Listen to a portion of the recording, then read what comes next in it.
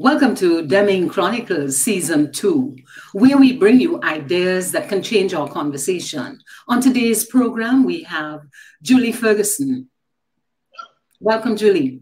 Hi, Denise. Thanks for having me. And Alaima, Sonja Dumas. Hello, everyone. Happy to be here. Deming Chronicles. We'll be back with you shortly.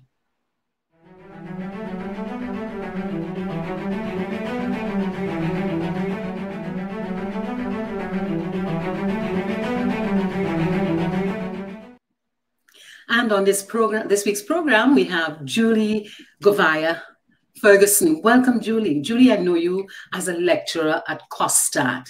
What about our country that brings you joy? Wow. Okay. There's so much. Let me try to limit that. I think our diversity. I think we have this kind of cosmopolitan environment, nature. I love particularly the different expressions of culture. You know, I'm from St. James, so we have everything here.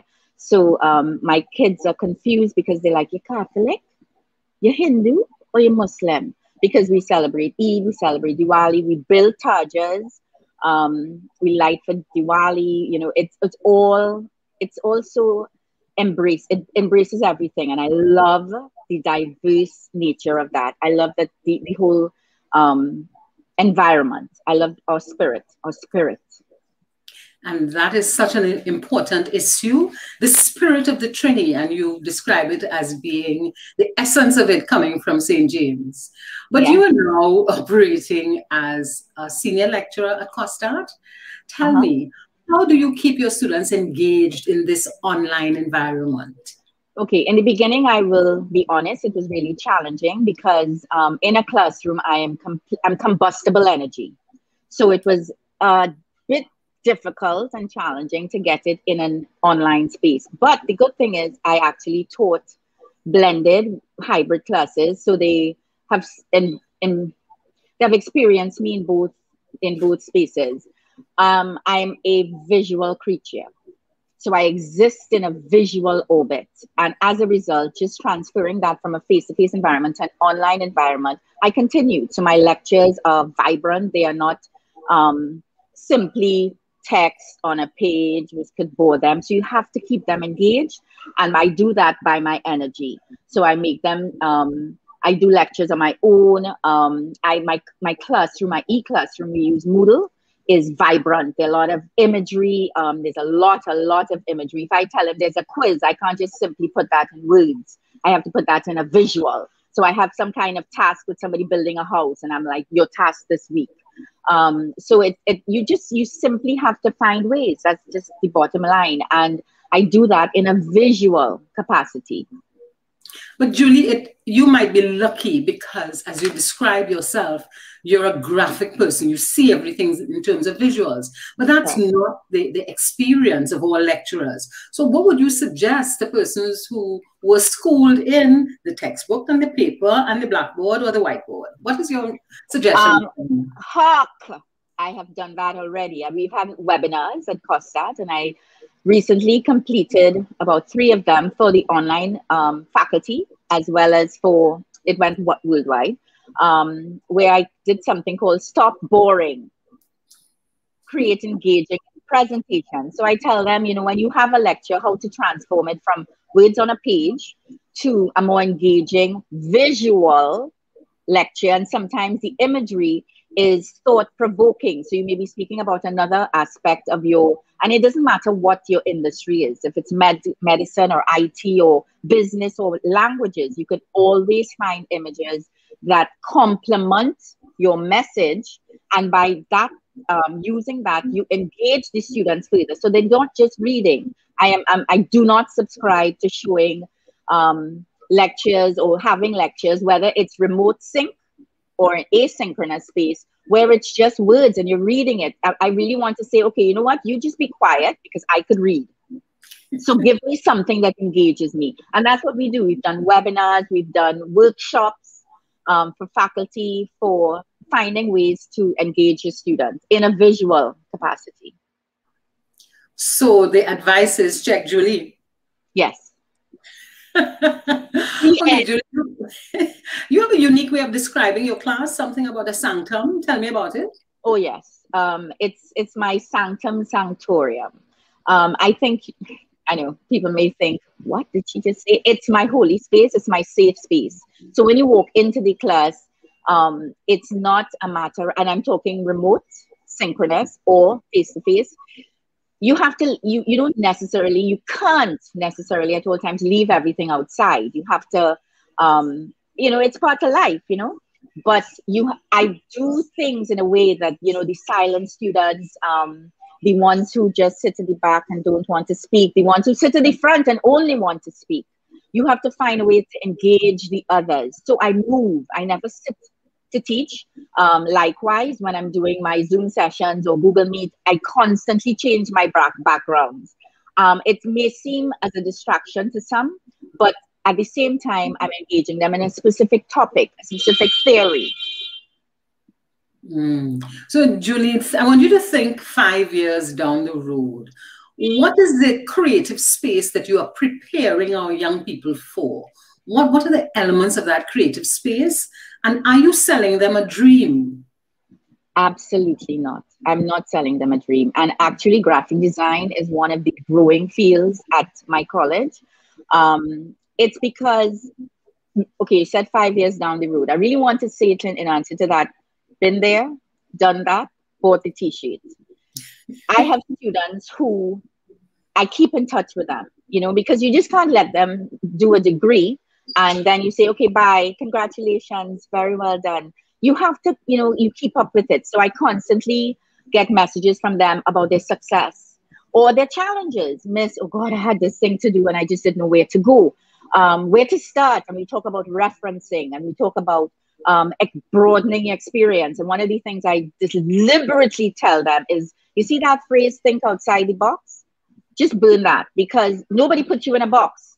I'm not in a box. Be open and embrace the experience. 5 years down the road from now, I expect to continue hearing from my students of their successes, whether they've designed a new billboard or a new product or a new logo, and it's gone viral. And oh my God, I got feedback from the CEO or the creative director from A, B, or C, you know, and that just lifts their spirit so that they are able to be inspired to do more and go beyond, you know, take that trajectory higher. I also, what I get from them is they don't stay in the same space. So even if they are successful in something, they reach out to other clients or other design spaces where they can now expand their knowledge, and get a better dipstick of what design is in this creative industry. Once you know, and it doesn't, I really don't believe it's raw talent, because I have some who send me successes and they know I'm very blunt. So I'll say, what, you do that? A real impressed boy, you surprised me. And they'll say, but Miss, why I say that? Because you were so, you know, lethargic, you know, and it's really great that now you're energized. So 5 years from now, I expect more excellence from my students. And Julie, think of the industry that we're operating in. And I think my view is that it tends to be repetitive in terms of the imagery that we see. How can we open up that space so that the imagery is a little more reflective of our own personalities? Well, that's kind of a two-edged sword, because when you talk about our own personality, you know, if you're talking about the individual, you have to consider that you're working for a brand. Let's say you're working for an industry, and that brand personality may be sophisticated, elegant, and you may be raucous and rogue. So your personality express in the brand. I think staying current. But there seems to follow. And I might add stuff like Chris Do, Dot Lung. These are people. Dot Lung is the mother of social dragons. That's how she has labeled herself, and her work is off the chart. And I think once you start to unpack what the industry has and what technology has to offer, you can take yourself into, there is no end. You're in the stratosphere of design, but you must be willing to not just, I mean, there are ethics. And I appreciate that. So there's certain ethics that you have to take with you in that I'm not going to do that. I don't feel comfortable with that. This is my professional experience. This is my professional advice to you as the client. But I think when you get into personality, you have to be aware that it's not about you. It's about the client's brand, the space, the target market, the audience, the people that are out there that you're advertising it to, or you're promoting this in the environment. So you have to be aware of that, and you have to have a broader picture as well. Because when we talk about the sustainable developmental goals, even if you have a lot of plastic in your house, you have to appreciate that I'm not going to promote, I'm not going to just jump out of myself and decide, I'm going to promote this, but it's so against climate change. You have to be aware of a lot of stuff. And sometimes your personality may clash. Yes. And Julie, tell me something about your background, because you seem to be very energetic, very forward thinking. How did that happen? I would say it started with my parents. They encouraged me in art. It was not all about the industries that are, reputable and recognized. They encouraged me. So I went on to Howard University and I did my fine arts, because art is my first passion. It's my first love. So anybody who knows me knows that Julie and Frida Kahlo are synonymous. And from there, I started working at WHMM interning in television. So then it was a different design space. My mentor, Dr. Starmanda Bullock, she had an agency. So I was working in that kind of space, agency space with a lot of print production. And then I went to WHMM. And from there, I went to Washington City Paper for like 10 years. And that was a different space, a different design space. So the experience abroad and then coming back home, I always said I would come back home to give back. And I just haven't left yet. I don't think and that's not on the front burner right now, but it's broad. My scope is broad. And in between all of that, my clients have my own company that I started in the States. And so I have varied, diverse clients who sometimes can't take all of this combustible energy. And Julie, how else do you release that combustible energy apart from in the classroom? Well, you see, for me, life is design and art. And so I eat, breathe, sleep, bleed design. I take it with my two girls, even though they are pursuing different fields. And it's something that I feel really abundantly blessed to have. So I must share it. I work with, you would know, various volunteer organizations, Sir Optimus International, I'm a member. And so I work with them in the scope of design as well as the projects that we work on. I work with Mama Toto Resource and Birth Center, so I do work for them as well. So I always find, and volunteer, I always find ways, not that I'm going looking for it necessarily, but they cross my path and I take that journey. And Julie, as we bring this interview to a close, give us some parting comments. What would you like people to have remembered about Julie? I would say balance. And this is what I live by. There must be balance. Just as we breathe in, we must breathe out, we hope. I think you should guard your energy. That's very important. And protect your peace as you pursue life itself in every sphere. And on that note, thank you very much, Julie, for being part of Deming Chronicles. It's a very hopeful interview, very hopeful chat, some ideas that can add to the value of the creatives that you're teaching, the people you are mentoring. Looking forward to changing the creative space with the influence and the energy that Julie brought to Costaatt. Deming Chronicles Season 2. We'll be back with you shortly.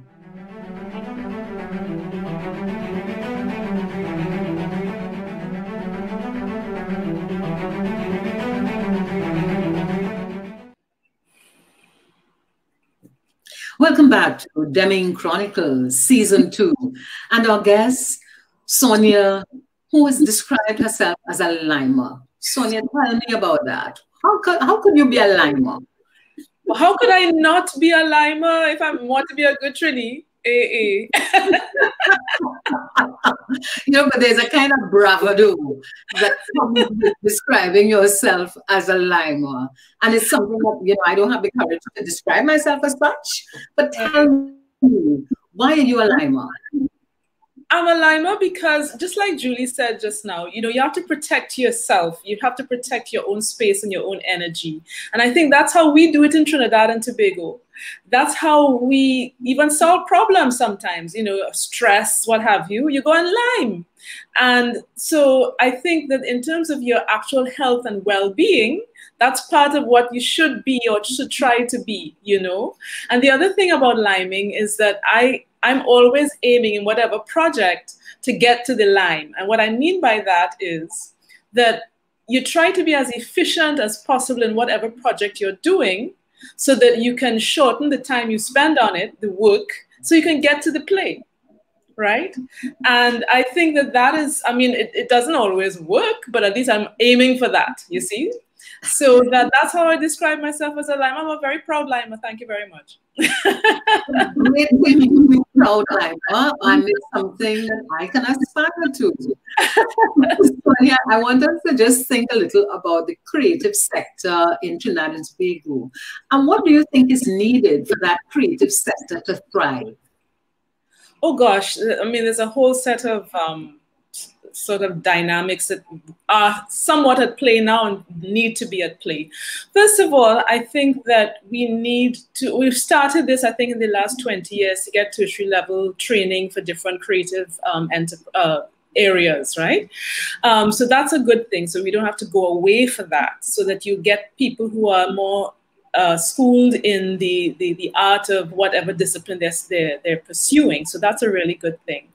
But also, we need a kind of appreciation of the arts on the ground level that spreads a little further than it spreads now. A lot of our arts are always, or at least our presentation of arts, not necessarily arts, always tied to maybe an agenda of some nature. A kind of presentational representation of Trinidad and Tobago, what have you. Sometimes that's fine, and sometimes it kind of stymies the creative process because people feel that they have to be a particular way, a particular artist in order to get seen. And that I'm hoping will, with the new generation, start to dissipate a little more. The other thing in terms of support for the arts, because again, the arts is I always say this to people, the arts are not like making widgets, all right? You make a widget, then you make a better widget, and then you make a better widget. Now, yes, you might increase your capacity and your acuity in a particular artistic discipline, but it might take you the same time to create a piece of choreography 10 years ago as it does now. Right? There's not that kind of descent into the learning curve in the same way, right? So that means that, for instance, I always say, well, did you think Mozart had a deadline? Maybe he did with his patrons, but it takes what it takes, and that's it. So you have to help him by giving him the support that he needed, all right? And that's what the patronage kind of model was back in the day. Now, I always say that this is modern society. It may not work as efficiently in modern society, but that's still that level of patronage, that kind of patronage, that kind of support is still needed. So for instance, with my dance company, I say, look, it's a laboratory, okay? Think of it as R&D. I'm experimenting. You would give somebody a set of money to experiment to see if they come to some conclusion. Well, give me the same thing because I too am doing an experiment. I am trying to figure it out, all right? I'm trying to figure out a theme, how to communicate the theme, how to put together the theme. Should I have a duet? Should I have a solo? Should I have an ensemble piece? Should I have nothing? Should I have what kind of lights? It is R&D, just the way any lab is. So that there's a kind of thinking that has to change to understand that the arts is a process and it is work. At the end of the day, that four-letter word, it is work. It is work. And Sonya, I have no difficulty with what you're saying, but my dilemma is that I'm not aware of anybody in this country giving a significant grant to anybody else in the creative sector in order for them to do the R&D that you have described. And I wonder, why has that not happened? What is the hindering factor there? Well, I alluded to the fact that there's this kind of tying of the arts to an agenda, right? So there's a kind of thing where we'll put a dance show together, we'll put a variety show together, we'll put this show together to show what Trinidad and Tobago is, and that's how we'll support it. But while that is fine for one set of activity, the actual creative process needs to breathe in a different way. So that the money that you put into the big production that you take to whatever country because you want to showcase Trinidad and Tobago, do that, but do 4 times that in the country for artists who are working on the ground, who are doing their R&D. Now, yes, I don't know, I think it's historical in answer to your question that there's never been that, what I call developed creative economy, all right? A lot of the Caribbean, actually, I find it more in the French territories than I do in the English speaking. And that's because they're still tied a lot of the time to France and their system, their ministerial culture system that supports them. Sonia, just describe the difference you're talking about that you see in the French territories. Exactly what you're talking about. Their Ministry of Culture, they define culture and they revere culture in a way that I think the Caribbean may not, in a sense, okay? Pardon? The English-speaking Caribbean. The English-speaking Caribbean. So what happens is that but remember, the English-speaking Caribbean is by and large independent of Britain, right? The French-speaking Caribbean, with the exception of Haiti, is not. They are still département of France, and therefore they can get that kind of government funding. So to give you an example, you know, when I used to tour as a dancer to the French Caribbean, I would be paid per performance, very, you know, a decent rate. I would have insurance, I would have all my meals taken care of, my accommodation, my transportation, everything, okay? When I'm also a part of the collective, the Contemporary Choreographers Collective, and we run Coco Dance Festival every year. We've done it this will be our 13th year. Wow. And it's just bad mind, you know, it's just bad mind that have us doing this festival because it's not money, all right? And it is so, the dancers and the participants are so generous with their time and because remember, it's not just what you see on the stage for 4, 5, 6 minutes. That 4, 5, 6 minutes translates into hours of rehearsal that people have to spend gas money on, taxi money on to come to, okay? And rehearse, we have to put costumes together, et cetera, just for that 5 minutes. Right? It may be a whole week of work for that 5 minutes or more, right? Mm-hmm. So that that's the reality of the situation. But that's why I think the difference between the French and what I would define as English-speaking Caribbean for the most part is that there is this reverence, and that comes from France. You have to give jackets in the sense that support of the arts comes, that reverence for support of the arts. Whereas in Martinique, Guadeloupe, what have you, would have their own culture, and that too is able to breathe within that support. So the Creole culture can be represented more efficiently and more widespread, and somebody can actually be a dancer, and that's all they need to be, that's their work. There's not a dancer after 6 o'clock. Okay, so that they can do. My experience with a lot of the creative sector is they are all, whatever they are, singer, dancer, choreographer, after the 8-hour job, after they've done the 8 hours. And I wonder, what will it take for our society to recognize the creative person and have them in a position where their creativity can fund their lifestyle?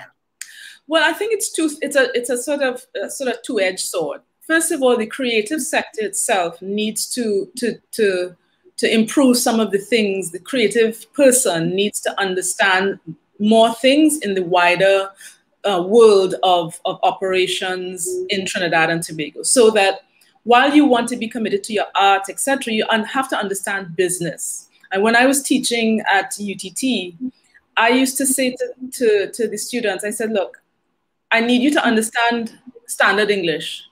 I want you to understand the Creole because that's probably how you're going to create your work. But you need to understand standard English because when you have that contract in front of you and you don't understand the English, people can take advantage of you. So just, you know, tie it to your profession and see how useful that is. So that there needs to be some kind of understanding of accounting. You don't have to be an accountant, but you have to understand basic parameters. There needs to be some kind of understanding of the legalities of what you're doing, okay? You need to pay attention to your ethics as well, okay? And you know, there's a lot of, because people need money, they go and they kind of overstretch themselves over one night, so they're performing for 3 people a night, and they kind of changing everybody in the process. That's what I mean about ethics, okay? Look at your own ethics and see how you wouldn't want people to treat you that way, you don't treat them that way. So that's one side of the coin. The other side is that the non-creative sector, there's such a thing because everybody is creative in their own way. But you know, in terms of the people who are not actually artists, etc., I think that they need to understand that you know, it's the same Mozart principle that I was talking about. You need to understand that an artist needs investment, okay? Because you do not go to sleep thinking that you will wake up and there will be no music in the world. Somebody had to create it, okay? So then, and you're hearing it on the radios. The jingle that was composed for your product was composed by what? An artist. Okay, so that support the artist. And I think one of the ways I discussed in doing this very concretely was to actually go very business on the whole thing and have a bond issue specifically for a fund for artists, okay? Because everybody talks about the government needs to help. I'm telling you how you could do it, exactly how you could do it. Now, with the current economic situation, it may be difficult because you may not be able to get backing for that, but you might be able to get a small issue and start there. Okay, so if you have a bond issue backed by the government that has and I would say maybe about $100 million to start with, to give to artists in a fund, from a fund, and the fund is headed by maybe a few people, and then those few people are rotated, so nobody stays there forever, okay? And that is how I think concretely you can help the arts in Trinidad and Tobago or any other country. Okay, and what will be the outcome of that bond? So you have the bond, you have a administrative body, they issue tranches of that bond to artists. Correct. What is the measurement criteria for me to say, well, okay, it's not a deadline, but that artist delivered on my expectations? What kind of things will we be looking for? Well, I tell you, I remember many, many years ago when I got funding from the film company when they were investing a whole lot more in film. The film company was really, really good about making me have deliverables due in tranches so that I didn't get all the money at the top, right? I delivered. I had a legal document that said I had to deliver X, Y, and Z. Once I delivered X, I got the first tranche. I got the first tranche and then I delivered X. Then I would get the second tranche. Then I would get the third tranche. It's actually very simple, okay? It's very simple. It ain't rocket science. It ain't rocket science or choreography because I put those two on the same line. They're as difficult. But the fact is, that it's not that difficult. Once it is well managed, it is fine. Sonia, this is such a beautiful concept. And as we wrap today's interview, tell me, what would you like people to remember from this short 15-minute interview that we've had? Be efficient so you can lime more. Wonderful. Well, I am going to have that as my aspiration. More efficiency so I can have more liming after COVID. Right. Chronicles. And on this edition, we chatted with Sonja Dumas, who has a wonderful idea of having a bond, having an administrative framework, giving money to artists, having deliverables, giving it in tranches, measuring their success, and that could stimulate our entire creative sector. Deming Chronicles, thank you very much for being with us. Like and share this edition. Until next time, be safe.